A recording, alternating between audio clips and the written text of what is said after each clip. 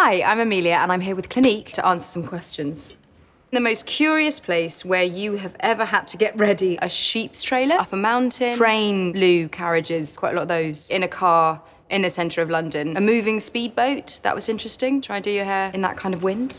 What is your desert island beauty product? Mascara, 100%. That's all you need, loads of it, despite there probably being no mirrors, and someone else might be stranded there. Brad Pitt. What is the best life advice you've ever been given? Don't ever Google yourself. Ever. No good has come from Googling yourself. What is the one thing about the US that you do not understand? Oh, yes, this. When you've finished your food and someone else hasn't, someone will take that plate away immediately. I think that's so rude. I also don't get this whole exclusive relationship versus a non-exclusive relationship. But we're not exclusive. I don't understand it. Speaking from experience, no.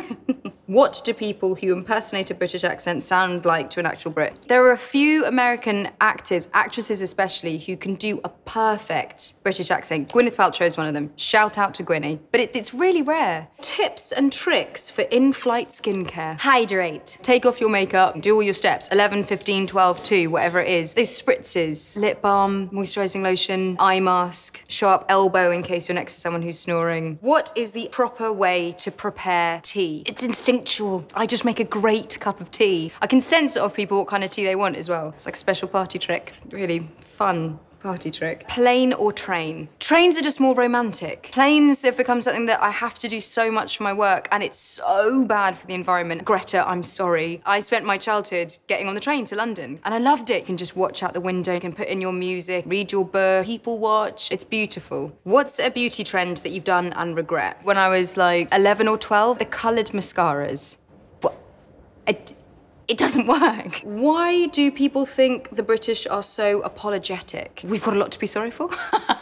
Historically, it's a form of passive aggression. Oh no, I'm so sorry. I didn't mean for you to step on my foot.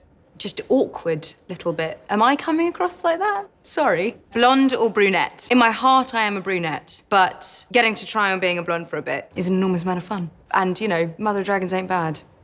That's pretty much it.